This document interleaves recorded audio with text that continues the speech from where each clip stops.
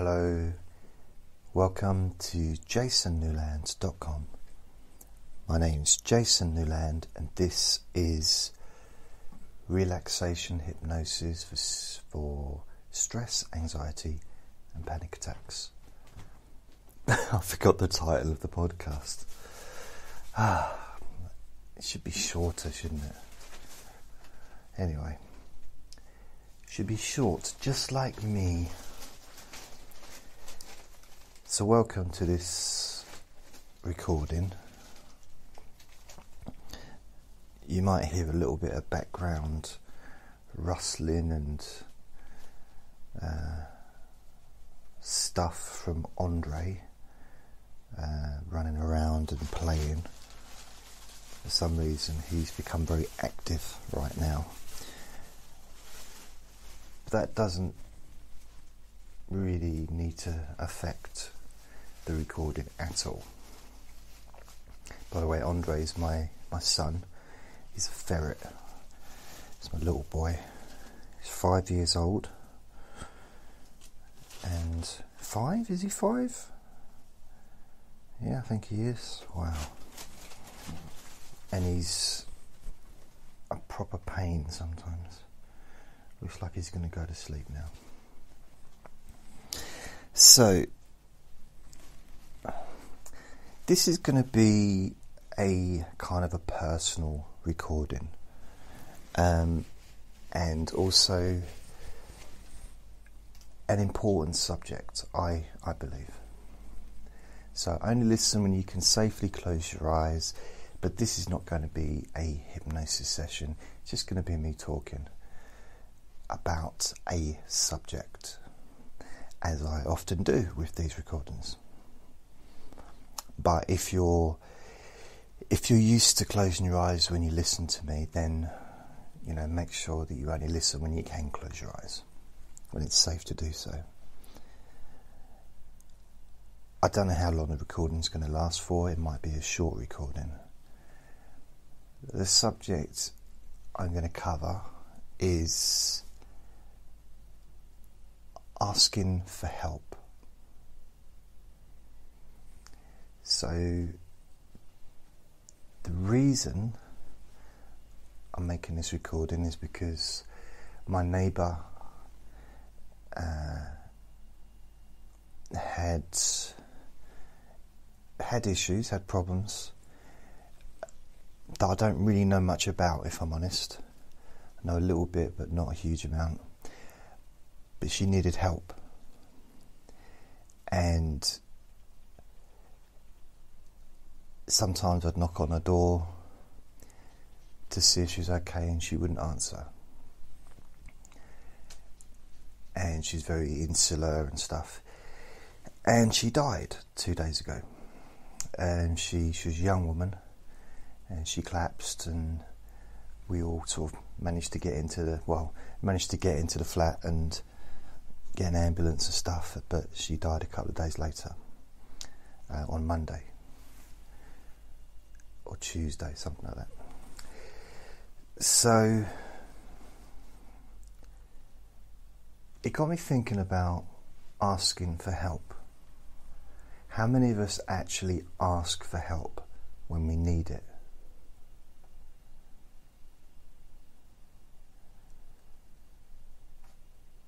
Do you like that little silence there? I don't think we do. I sometimes ask for help, but there's been plenty of times when I haven't. And that's kind of all I wanted to say, is if you need help, ask for it. Because whatever issues you may have with asking for help, whether it's embarrassment or showing your vulnerability, or maybe you think it's showing weakness by admitting that you're not some superhero.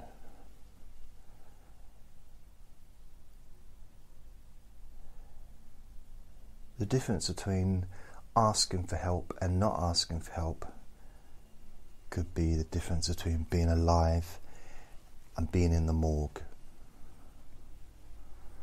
It really could be as serious as that. And without being dramatic, it's quite dramatic, isn't it? If you use the word morgue, it sounds a bit dramatic. And I'm not saying that's the reason my neighbour is dead, because she didn't ask for help. But there are lots of people in the situation, in my situation, maybe in your situation, that don't ask for help when they need to. And I know people like that, and maybe you do. And maybe you're one of those people.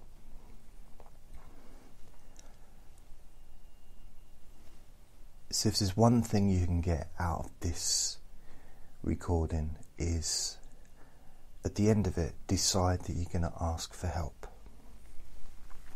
If that means calling up a helpline number, whether it be for, anxiety, for stress, depression, suicide, whatever it might be about, whatever's going on in your life, ask for help.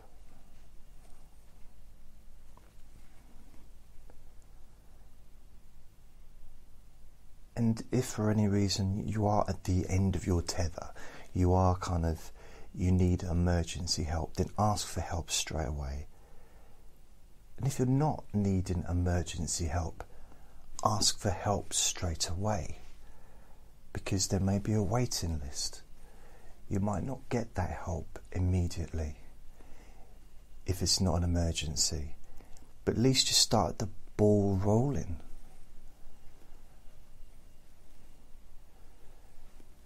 And there is help out there.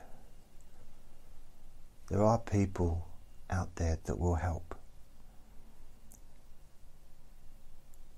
Some of those people won't help because they don't know that you need help, or they won't help because they don't know how much you need that help.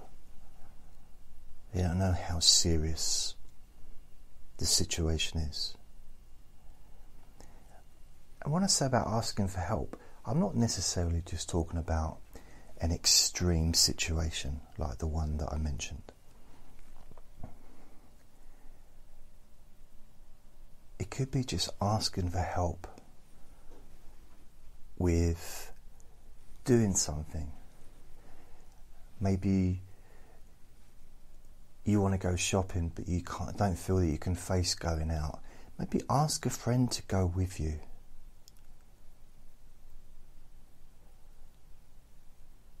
Because I know some people would rather sit at home and practically starve than go to a supermarket or ask for help.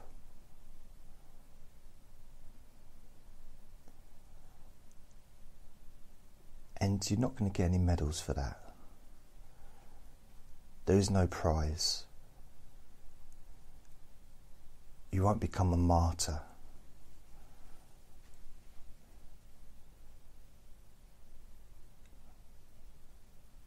There's no prizes for suffering when you don't need to. In fact, all you get is punishment,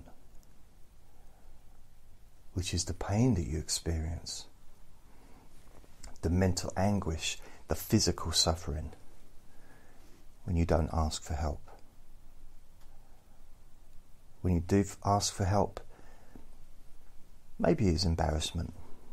But what is embarrassment ultimately? It's just a feeling. Just a feeling. Nowhere near as bad as hunger, I would suggest.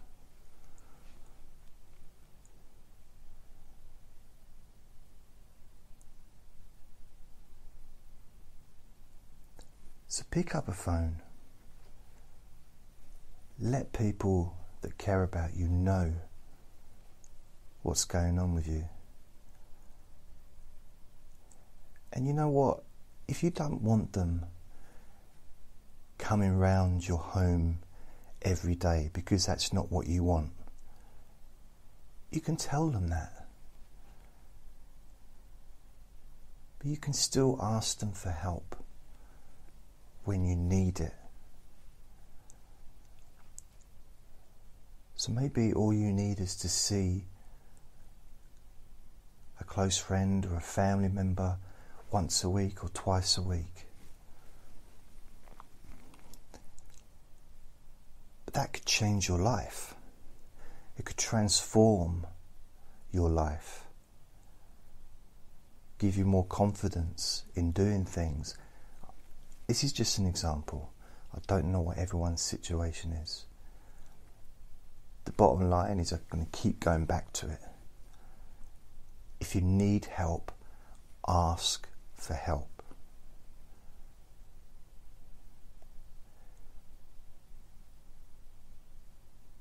Because guaranteed nobody is sitting in a funeral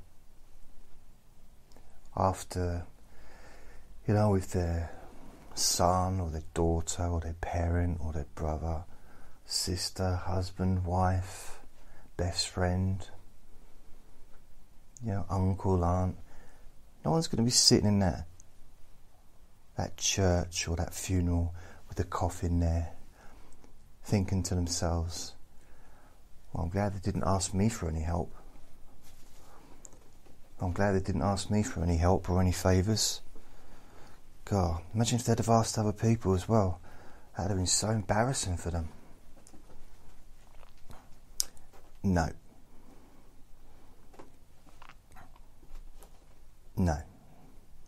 We know that that's not true. Nobody's going to be thinking that.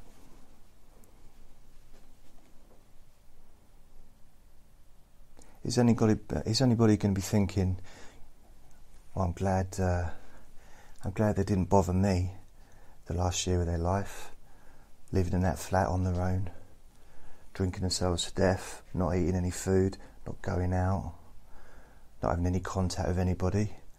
So glad she didn't bother me.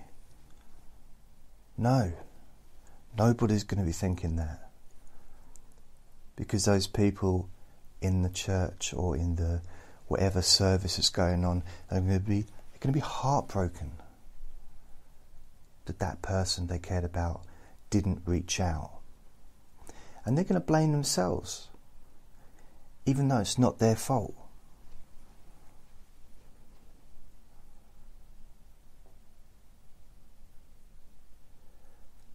And it's really easy to get into the mentality of, well, if people cared, then they would know that I need their help. It's not really realistic, is it? That other people are spending all their time thinking about me or you. They're living their lives, dealing with their own stuff, dealing with perhaps other children they've got, or their own parts of their family and other stuff, illnesses and life's stuff. Doesn't mean they don't love you or care about you. Doesn't mean they wouldn't be there for you if you gave them a phone call.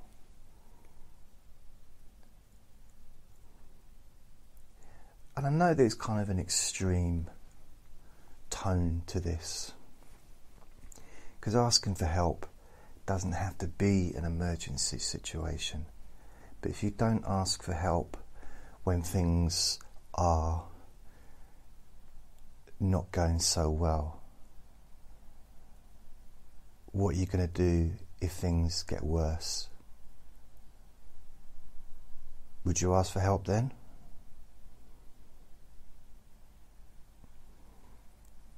So maybe have a little bit of a rehearsal. Ask for help when you need it. In the same way as you eat when you need to eat. You go to the toilet when you need to go to the toilet. These are natural processes that we need to kind of go with. It's biological. And needing help is also biological. We were brought into this world by humans. So doesn't it make sense that we can rely and ask other humans for help when we need their help?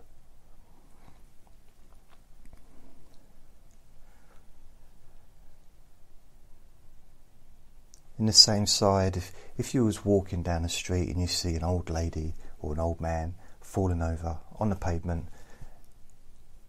you wouldn't just walk past them, would you?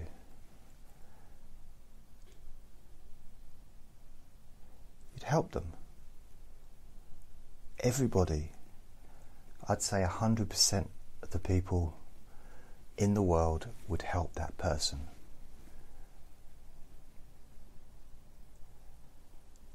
Because it's a natural instinct to want to help a fellow human. Yet we can get so caught up in anger and hatred and frustration and all that crap to do with relationships. But if you see a stranger falling down, you're going to want to help them. You're not even going to want to help them, you're just going to help them. There's no thinking involved.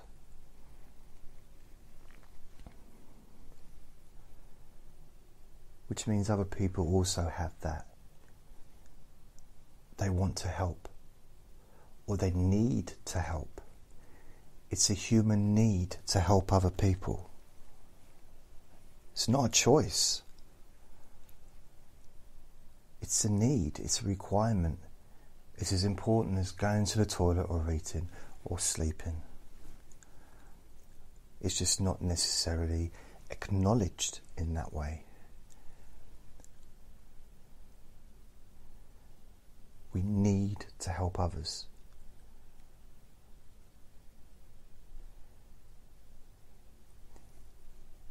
Even if it's not in a big way, even if it's letting someone off the bus first, or letting someone onto the bus first,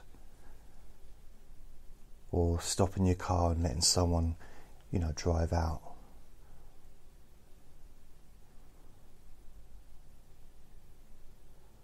Or if someone drops their wallet on the floor, or drops something out of their pocket, the natural need is to help them. Not because you want to, because we have that natural need. It's there. It's inbuilt. I believe we don't. It's just we're born with it. And why is it there? We don't know. But if we acknowledge it, then it turns it on its head a little bit more as well. Well, if that natural need to help others is already within us, then there's that natural need to help ourselves, to do what we can to help ourselves. That natural need is there. And perhaps by recognizing that simple fact gives you that energy that perhaps you didn't feel you had before. That energy is now there to push you into action. And that action might be making a phone call to someone that you trust, someone you care about, someone who can help you.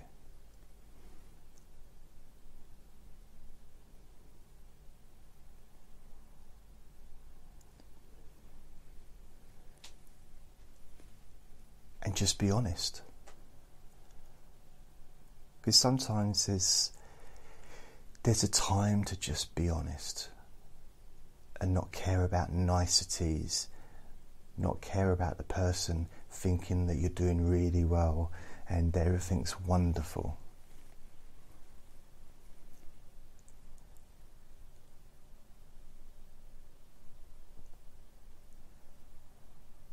Just be honest.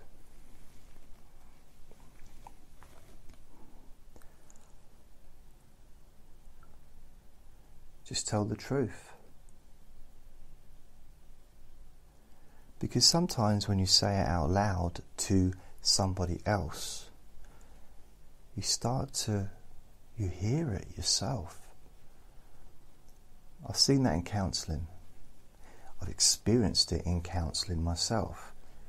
Saying something out loud makes it a bit more real. And you are addressing it because you're talking to somebody. And when you hear it, you hear you say it out loud, hear yourself say it out loud, you realise, wow, perhaps I should stop just ignoring this or putting it down. Actually, this is important and it does need addressing, and I do need help with this.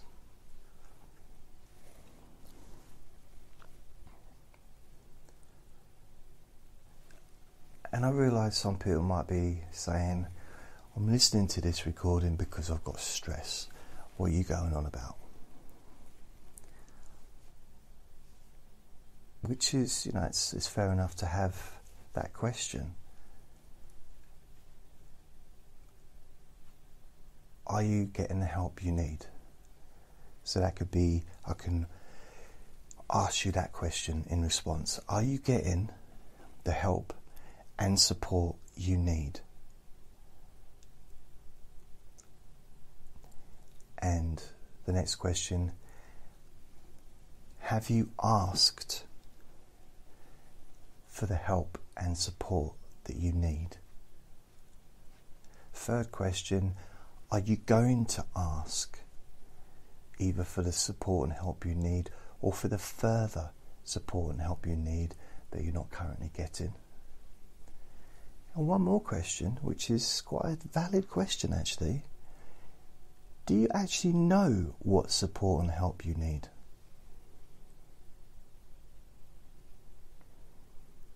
A professional person may. You may not. I think with someone that's stressed, you want to stop being stressed. Someone that's having panic attacks, I don't want to have panic attacks anymore. Someone with high anxiety or social anxiety, unable to leave the house, whatever it might be, or an overactive mind, they want it to stop. You want the pain to stop, the emotional suffering to stop, or the physical suffering to stop.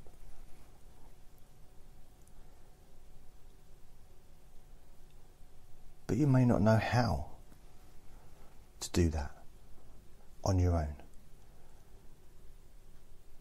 Some people might say, yeah, but I listen to these recordings and they help, which is brilliant. And I've had feedback from people telling me that. But also get help as well. Get yourself seen by the mental health team. Get yourself to the doctor. Tell them about your situation.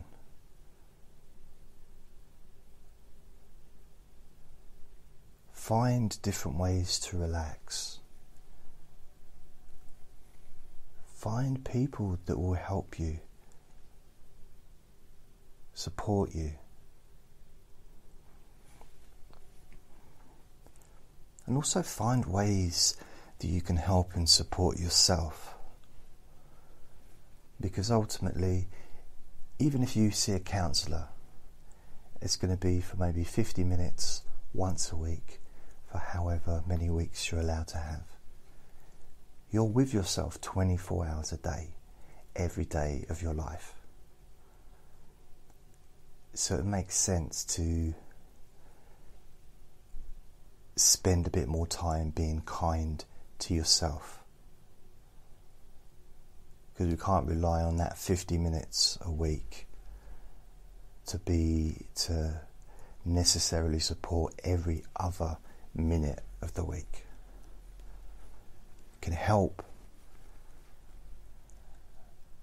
but you also need to, or perhaps you also need to spend some time looking after yourself as well. But coming back to the topic of this session,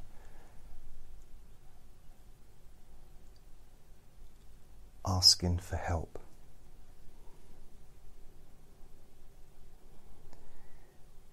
Because having my neighbour die, it scared the hell out of me. I'll be honest with you. I live on my own. I don't go out that much. There's times when I don't go out for weeks at a time.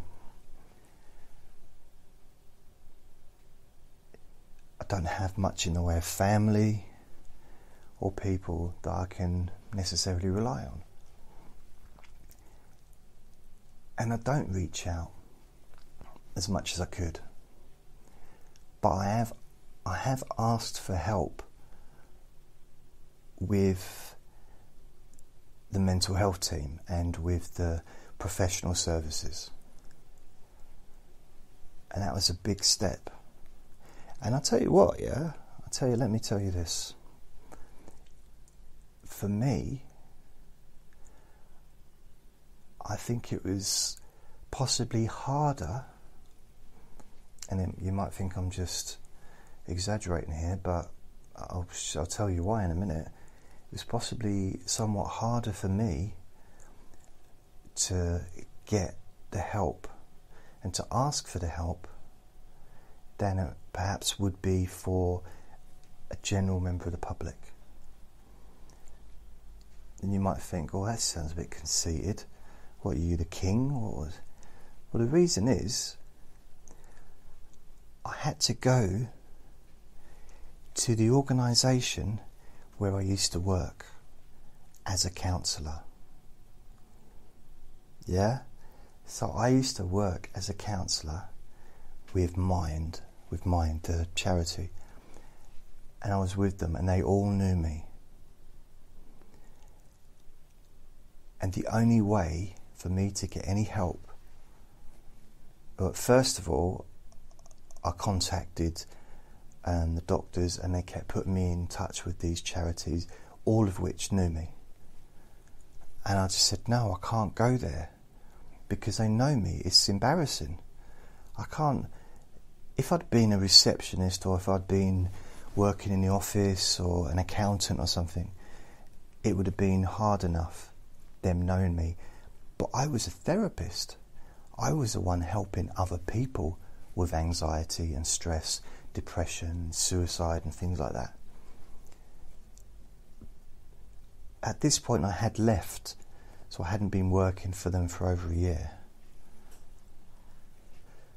But still, they all still knew me, because I used to get on really well with them, the people that worked there.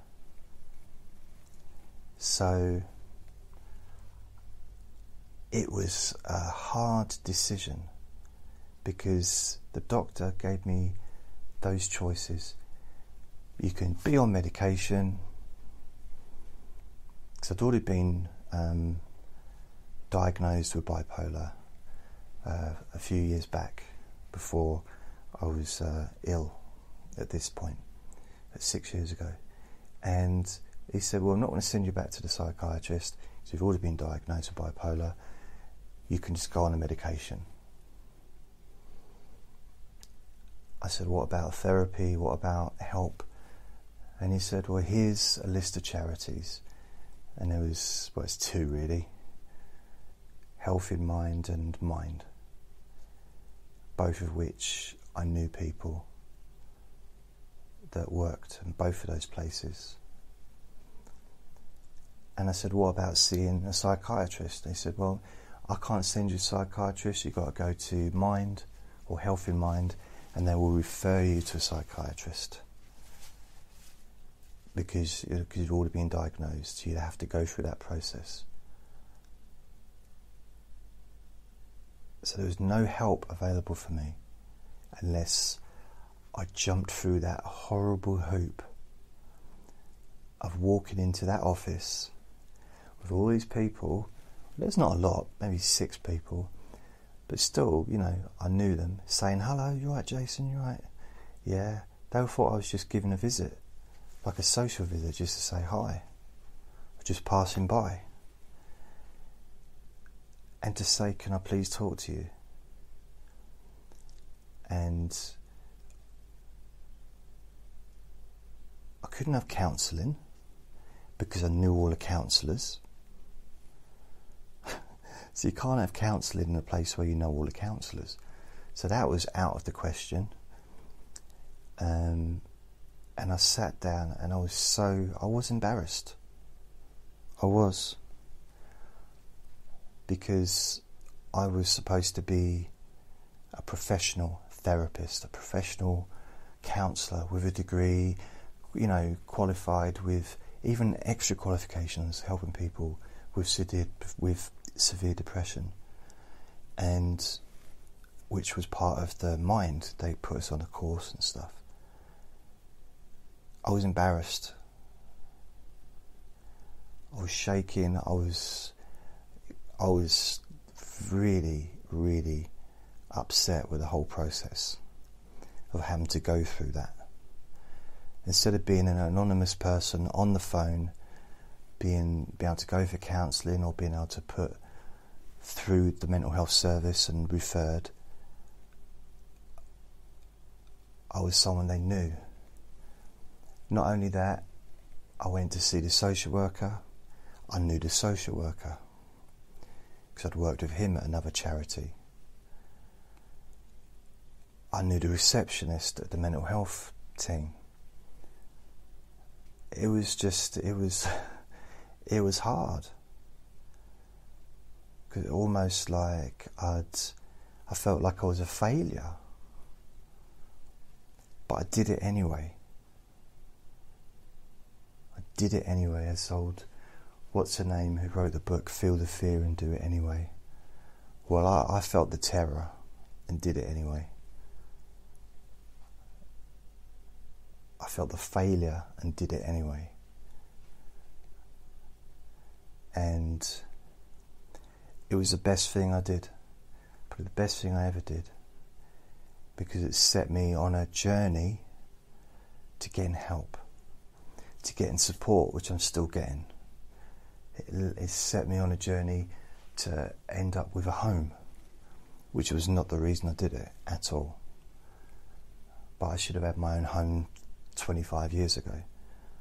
You know, I just didn't know that was available to me.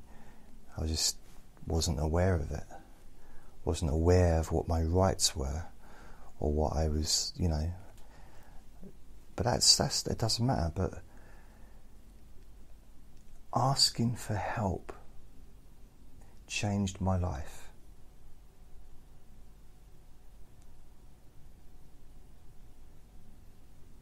And asking for help could change your life.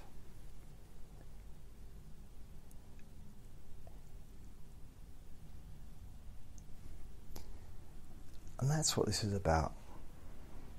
It's a very simple message.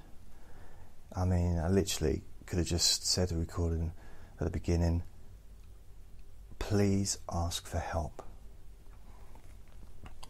And then see ya, and now it could have been the whole recording.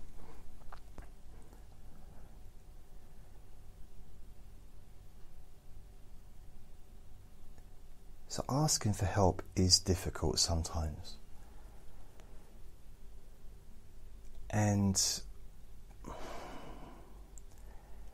maybe, you know, with family, friends, loved ones, it could be way harder than what it was for me with these people that I knew, that I'd worked with. Especially if you're living a life where they think you're fine.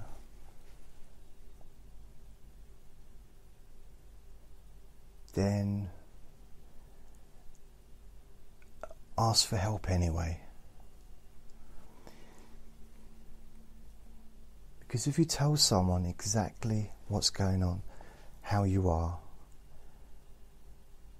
and you ask not necessarily for money or even their time or any practical help, it might just be someone to listen to you, someone that you thought was in your life, someone that you would help, or maybe someone you have helped.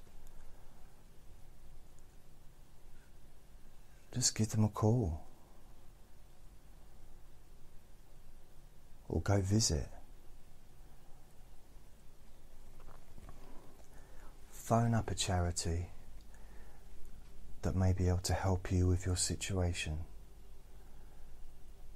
There may be underlying issues surrounding the anxiety, things that if you change those situations, your anxiety and stress, depression, whatever is going on may actually reduce and improve.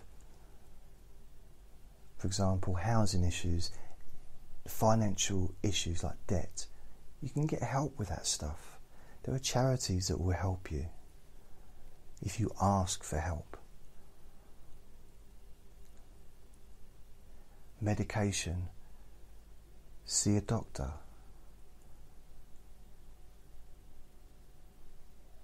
You know, taking a pill, 2 pills a day, could just change your life.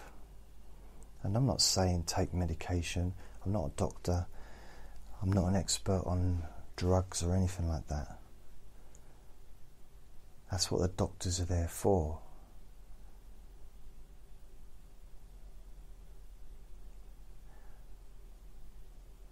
So ask for help from the people that can help you.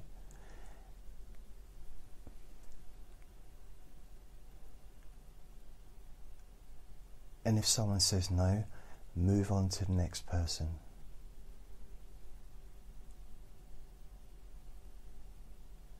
Because whatever's happening now it will pass.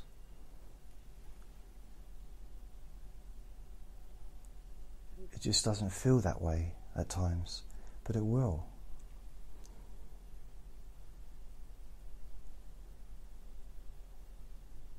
We just need help. We all of us need help at some point.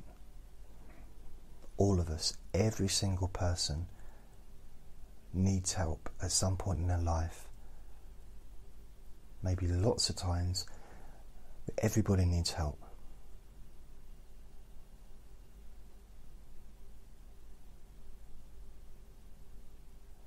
So if you need help, it's the same, I'm just repeating the same sentence. If you need help, ask for it. In fact, some cases you may need to demand it.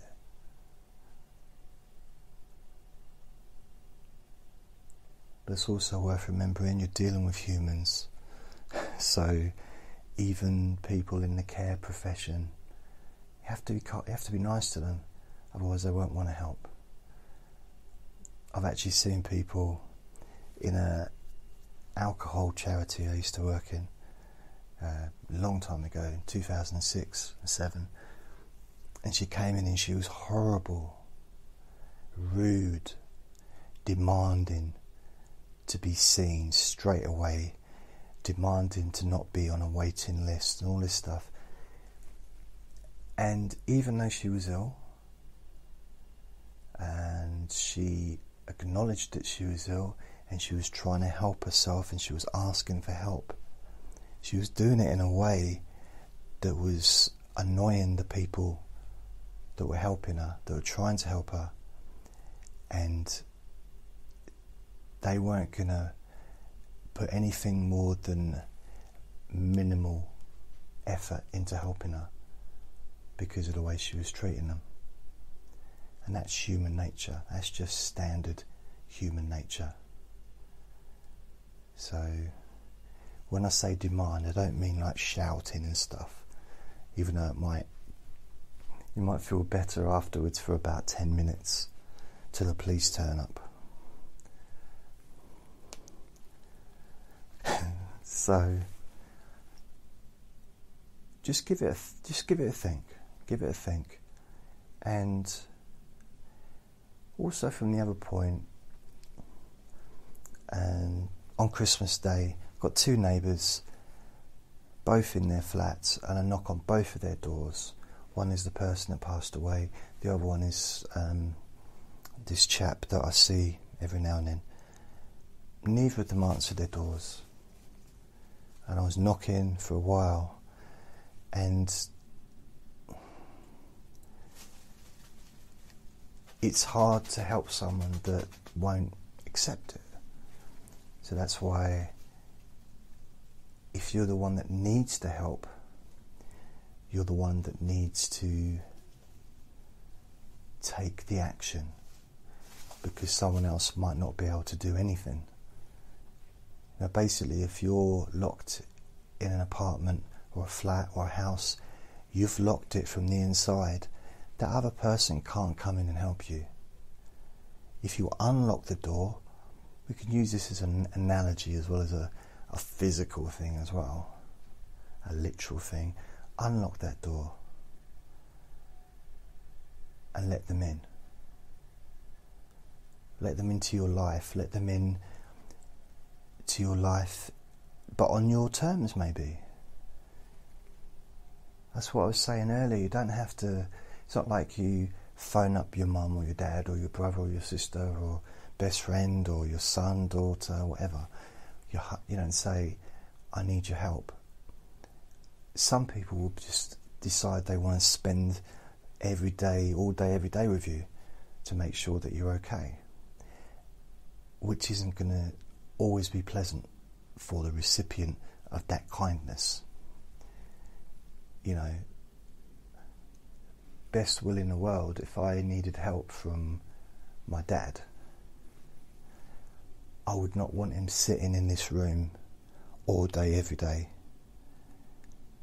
That would be, and neither would he, to be fair. But maybe once a week, he might, he could take me to the shops to get some food. I don't need him to do that, but if I asked him to do that, I like to think that he would. And I've never tested the theory, but I would find someone to do it if I needed it. I learned something during my sales career, and how to talk people into doing things. So just a little bit, but I wouldn't want him there all the time. But it's nice to know that you got someone you can phone when you need them. I know that I can phone my dad at 3 o'clock in the morning and he'll answer the phone. He won't be happy, but who would be happy to be woken up at 3 in the morning if they're asleep? It's not about, you're not phoning to cheer them up, are you? If you need help in an emergency, first of all, I would say call for an ambulance if it's a medical situation, or if you feel that there's a possible harm situation. Call for an ambulance.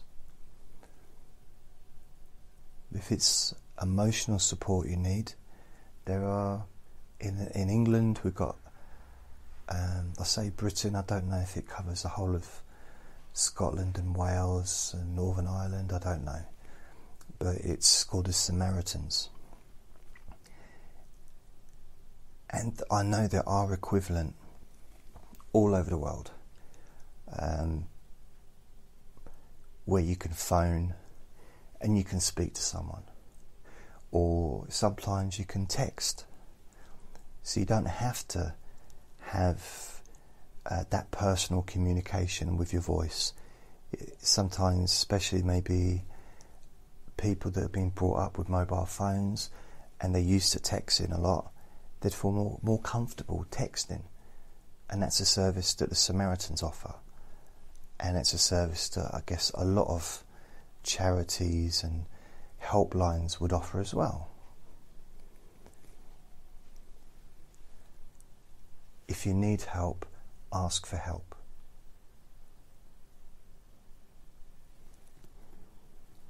I guess that's the only hypnotic part of this session, is embedding that into your mind. If you need help, ask for help. That's now stuck in your head. That's a little hypnotic suggestion I'm going to give you. I'm not usually quite as obvious as that. But that's now stuck in your head. I'm going to leave that in your mind to remember. If you need help, ask for help. And I don't care if it's annoying you hearing me repeat it. I'll keep repeating it. But we're near the end of the recording anyway, but I'm probably going to repeat it in future recordings as well, just to annoy people. If you need help, ask for help. Because I don't care if I annoy you if it helps. If it sinks in.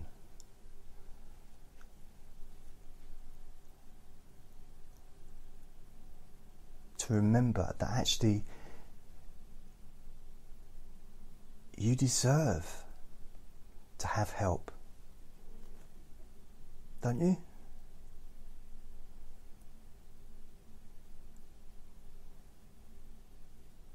Don't you deserve that?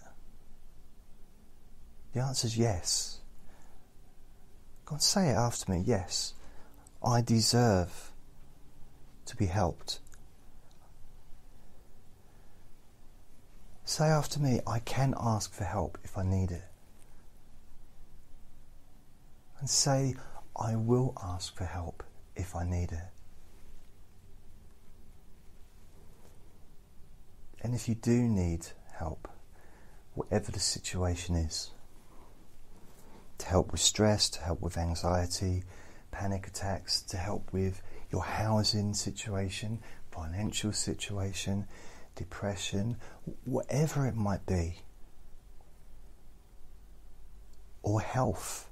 There might be a physical health situation that maybe you're ignoring for whatever reason. And to be fair, it's ignoring physical ailments is, I think it's a human pastime. It's natural to want to do that, because facing up to it is not pleasant.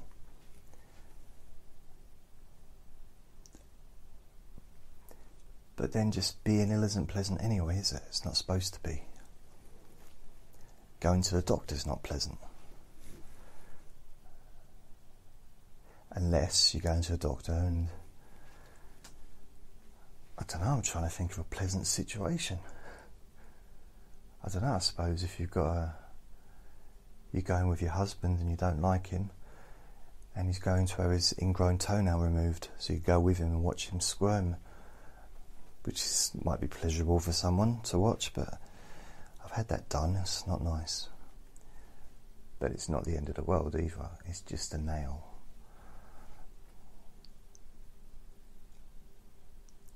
So although I'm talking more about emotional stuff, which this podcast is about, these recordings are about that,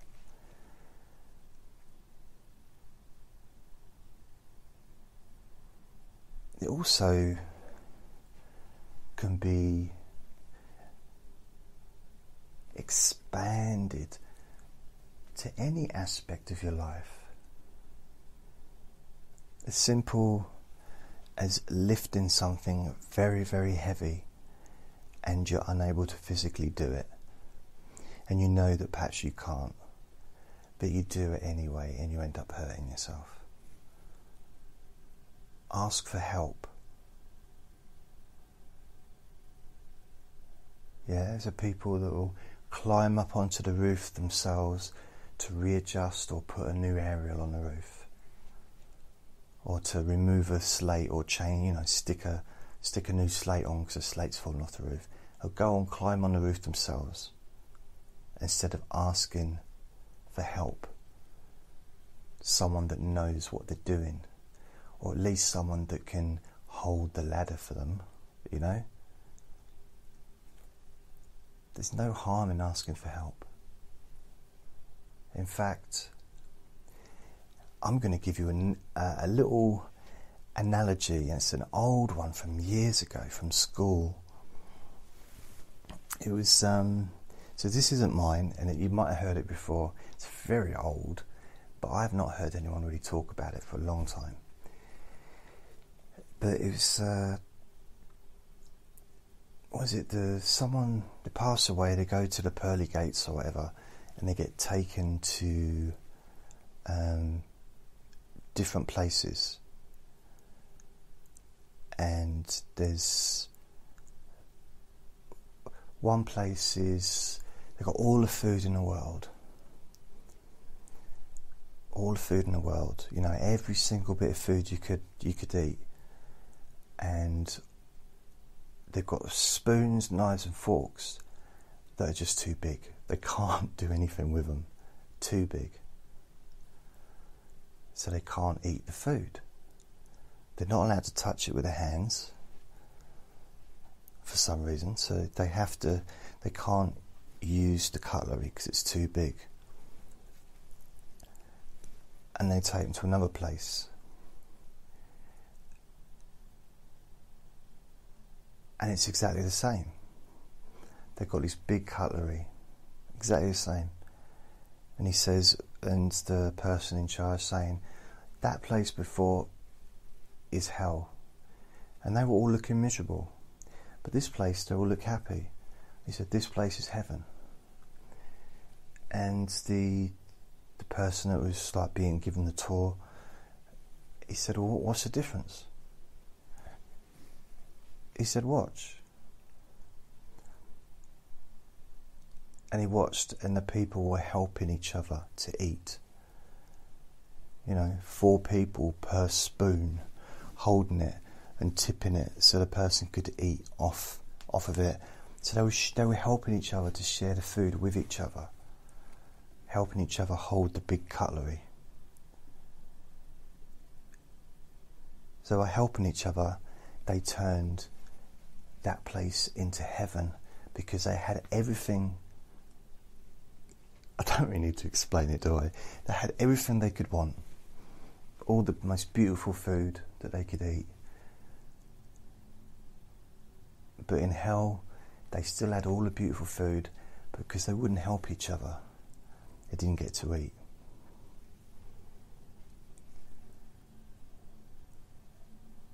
So asking for help is really important.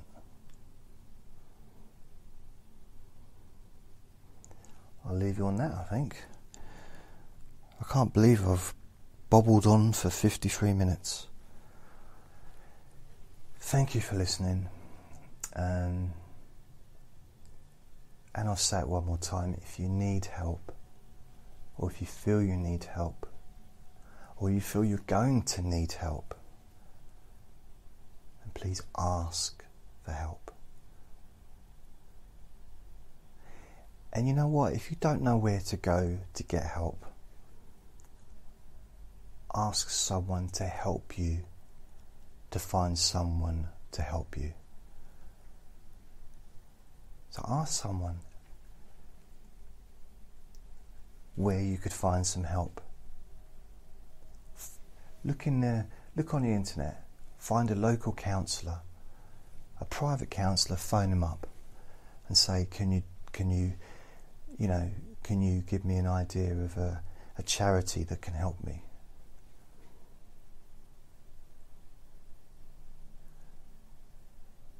Going to the library.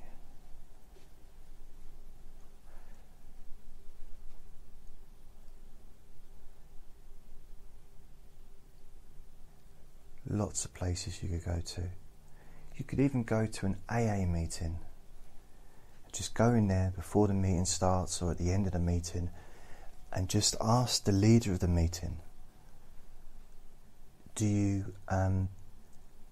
wonder if you could help me. It's not alcohol related, but this is what's going on. I was wondering if you know anyone that could help, anyone you could put me in touch with that I could go and contact.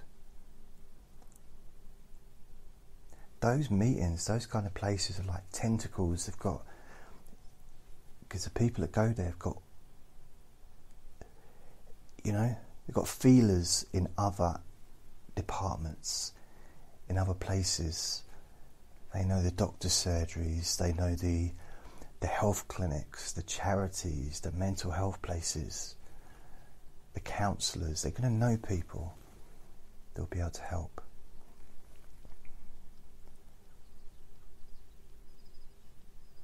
So I'll end on that one. I hope that I've in some way helped you to take action and ask for help if you need it. And remember,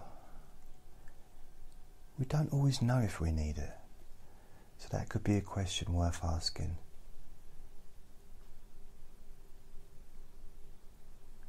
So I will be back again probably tomorrow doing something, another recording. So thank you for listening. I hope this has been useful, and I'm speaking from my heart when I do this, so I know I've repeated myself quite a bit, but this is really important, I think. So remember to be kind to yourself. Remember to help yourself. Not in the old cliche of, well, if you've got to help yourself before anyone else can help you, because that's almost the way that's presented by people is almost a put down. Well, you're not helping yourself, so you don't deserve to be helped. No.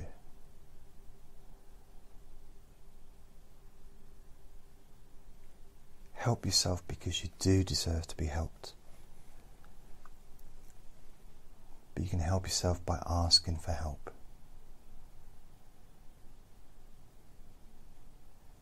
And be kind to yourself because you do deserve to be happy.